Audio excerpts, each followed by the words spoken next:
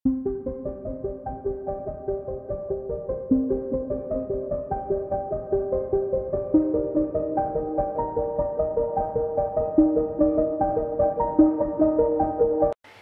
kematian Brigadir RAT mendapat perhatian dari Kapolri Jenderal Listyo Sigit. Tak hanya itu, nasib atasan Brigadir RAT pun terancam lantaran mengaku tidak tahu saat anggotanya yang menjadi ajudan pengusaha.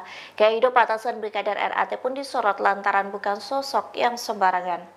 Dikutip dari Tribun Jatim, Kasat Lantas Polresta Manado Kompol Yulfa Irawati merupakan atasan langsung dari Brigadir RAT. Kompol Yulfa terancam dicopot dari jabatannya. Hal itu dikarenakan ia tidak mengetahui bahwa Brigadir RAT bekerja di Jakarta sebagai ajudan bos tambang.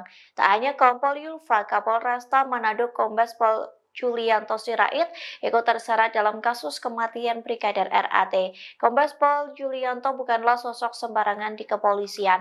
Ia merupakan lulusan Akpol tahun 1999 yang berpengalaman di bidang reserse. Pada tahun 2005, Kombes Pol Julianto lulus dari Perguruan Tinggi Ilmu Kepolisian atau PTIK. Setahun kemudian, ia juga lulus dari Universitas Bayangkara Jaya. Ia menjabat sebagai Kapolresta Manado sejak 28 Desember 2021, Kombes Pol Julianto pernah menjabat Kanit 4 Subdit 3 di Tipidum Barreskrim Polri. Saat itu, ia telah berhasil mengungkap banyak kasus soal perdagangan orang.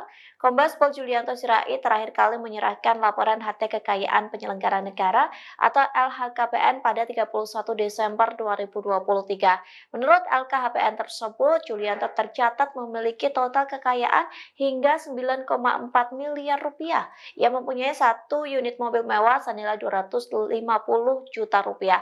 Aset dengan nominal terbanyak adalah 2 properti serta kas dan setara kas. Download Tribun X sekarang, menghadirkan lokal menjadi Indonesia.